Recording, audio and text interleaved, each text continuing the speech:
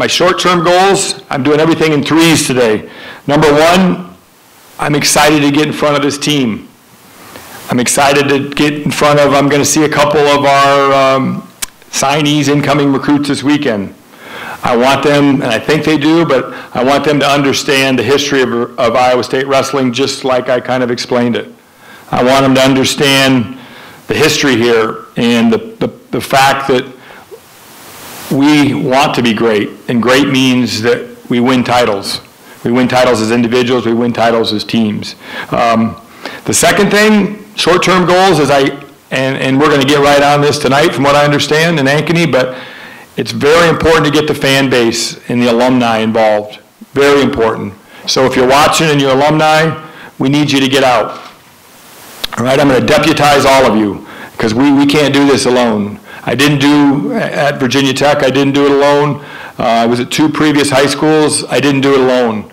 It took a lot of people. And so we need the Cyclone Nation. The fact that I recognize that the strength of the Cyclone Nation 25, 30 years ago popped back into my head. And I know we've got to get everybody on board. We've got to get people in Hilton, even when we're not going to be very good maybe right away. Who knows?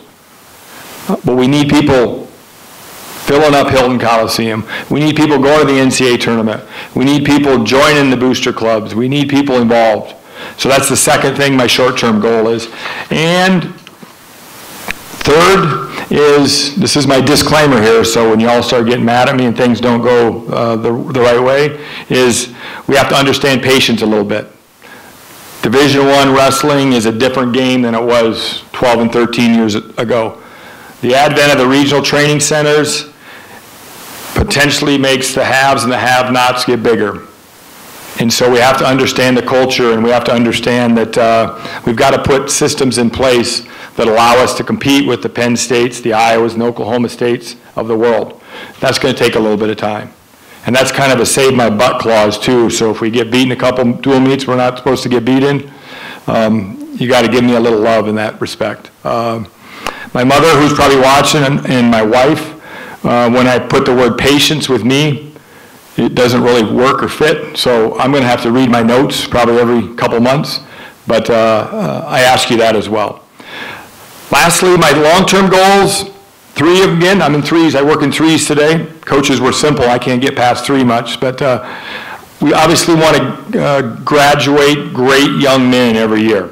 I always say my job's simple. My job is to graduate great young men and to develop national champions. And so we've got to graduate great young men every year. Academics are important. If you're going to come to Virginia Tech and you're a recruit out there, academics are important. Most of you, if you're listening to me, your careers are going to be over at 23 years old. So that degree is important. It's very important. Secondly, we want to develop NCAA championship individuals. We want to win team titles. And we want to provide world and Olympic opportunities for those that want to do that. That's the benefit of putting in a Cyclone Regional Training Center. So we want to be a one-stop shop in terms of wrestling. We want guys, we want the best. We're not only going to recruit the best wrestlers in the nation, we want to recruit some of the best postgraduates in the nation and make Ames, Iowa their home to train. So when they go to the World Championships or they go to international events, they can have that Cyclone stamp on them somewhere. I think it's great advertising. And then lastly, long-term goals, I think I can say this because the newspapers already wrote about it, is it's okay to say we want to beat Iowa, isn't it? All right? I think there's nothing wrong with that for 2 reasons. Number one, it's fun, all right? It's a lot of fun. And number 2, it's a benchmark. I mean, let's face it, Iowa's pretty darn good, and I don't see them getting any worse. So if we're competing at that level, we're in the hunt. And I know everybody wants to kind of stir up the brand's dresser a pot, and I think everybody's done that pretty well. If you heard me last year about this time, I got a little crazy on the internet and went a little nuts and said some things I probably shouldn't have said, but I'm kind of one of those guys that calls it like I see it. But I can tell you I respect the heck out of Tom and Terry Brands. I know their work ethic. I know their toughness. I know what they're selling there.